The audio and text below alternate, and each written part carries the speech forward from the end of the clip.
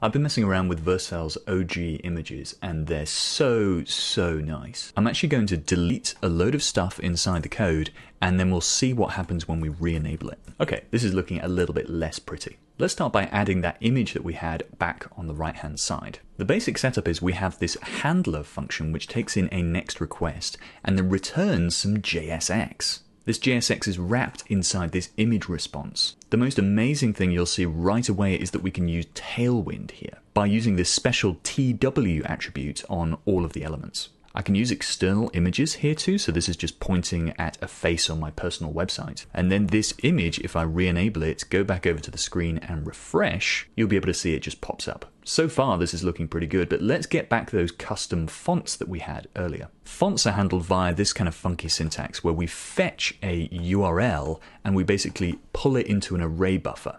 We do this outside of the handler and then await it inside the handler here. Then in the second argument of image response, we can add in the fonts just here. This means if I save this, go back over and refresh, then our fonts are going to now be pulled in to our image. But now let's make it dynamic. I should be able to pass like a random title in here encoded as a URI component and it should just work. But currently it's just saying hello world on it. So all we do is we extract out the search parameters, we say if it has a title, then we grab the title, otherwise we say default title. Now, when we refresh the page over here, we're going to see the thing that we put inside our title is going to be added to our PNG. So that's it. You get Tailwind, you get custom fonts, you get images. It's an absolute dream to work with.